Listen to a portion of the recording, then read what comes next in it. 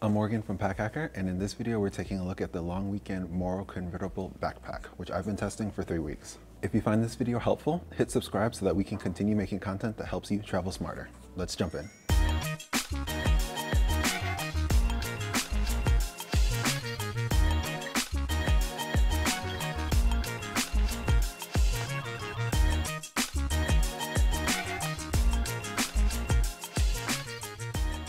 So before getting started, just to make a disclaimer, this is a pre-production model. It's a sample, so it might differ a little bit depending on the bag that you choose.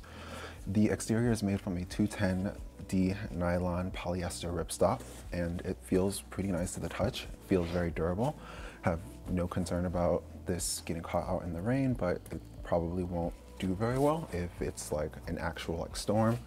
Just something to keep in mind. But aside from that, the material is, like I said, very nice to touch, pretty soft. The zippers all around the exterior are also made out of YKK zippers and have this pull tab with this signature black and white aesthetic. There are a lot of them.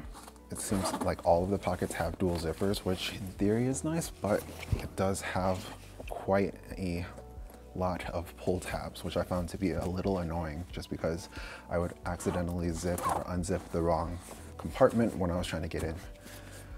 There's just this one logo right here, so the branding is pretty minimal on this backpack. It's a very nice heritage-like aesthetic that has the Long Weekend's signature grid-like pattern on the top and right here on the water bottle pocket. So taking a look at the harness system, there's one grab handle on the top. It's made out of a 630D high density weave nylon. It feels pretty strong and durable, like it'll last a while. It's not the most comfortable because there's no padding, as you can see, but still, it'll do in a pinch. The backpack straps themselves don't offer a great amount of padding, but because of the wide design, they feel fairly comfortable and do a decent job distributing the weight so that it's not digging into your shoulders, even when fully loaded out. On both straps, there are 3 attachment points, as well as a D-ring, so that you can attach external stuff to the backpack straps themselves. And then there's also a chest strap with a buckle, and this is pretty cool just because it's on a rail system that's fairly easy and adjustable. This is also entirely removable too, if you'd like to just remove it entirely. There's no dedicated waist strap or anything like that. And then in terms of comfort, having this backpack on, I never really had any issues with like ventilation, but something to note, there is no padding or ventilation system. So just keep that in mind. So this is what the backpack looks like on my torso with the chest strap. Feels fairly comfortable. It's fairly easy to adjust as well. Didn't have any issues with that. And it has these nice strap keepers to handle any extra slack.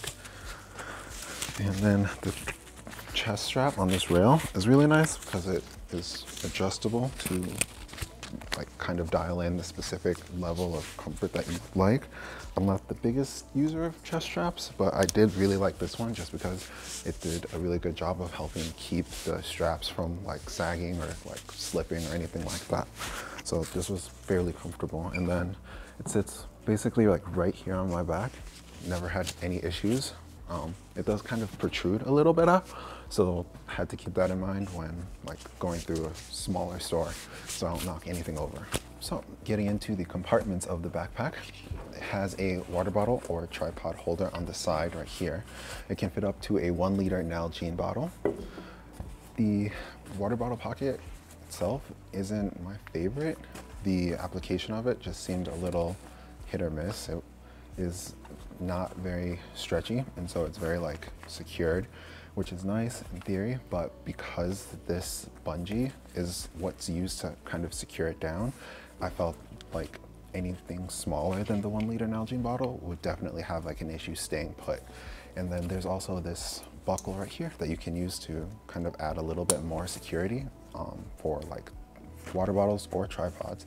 But to me, it didn't work very well just because it just kind of adds one more step that you have to take in order to get in or out of this pocket. So just something to keep in mind. On the front, there's a nice pocket right here with the dual zippers, which is nice. Slides fairly easily. and you can have them stored on either side or in the middle. And then inside I just have my phone, some memory cards, and a pair of AirPods. Inside this pocket, it has like a nice amount of like give to it, so you can fit a decent amount inside without any issues. And then on the front bottom pocket with these dual zippers as well, there are 6 attachment points which you can hook on shoes or like another water bottle or anything like that on the external of the bag. And then this one folds down, and inside it has 2 slip pockets and a pen or a stylus pocket as well. There's no elastic to it, and it doesn't stretch a whole lot, so have to be careful with what you stick inside of here. And then this pocket extends all the way down, which is nice. It gives you a decent amount of room, basically the entirety of this pocket right here. It doesn't have like a lot of like extra material, so it doesn't stretch or extend a whole lot, so just something to keep in mind. Then lastly, on the very back right here, there's a frame sheet to help kind of keep the form and keep this compartment protected. And this is their dedicated laptop compartment, which they say can fit up to a 16-inch laptop. And the zippers extend basically halfway down as well. Inside, I just have this right here.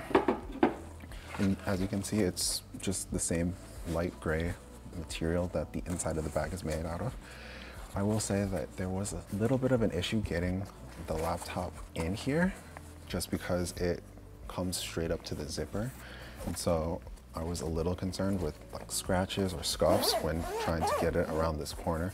But you really have to like shove the laptop in order to get it to fit properly, like that.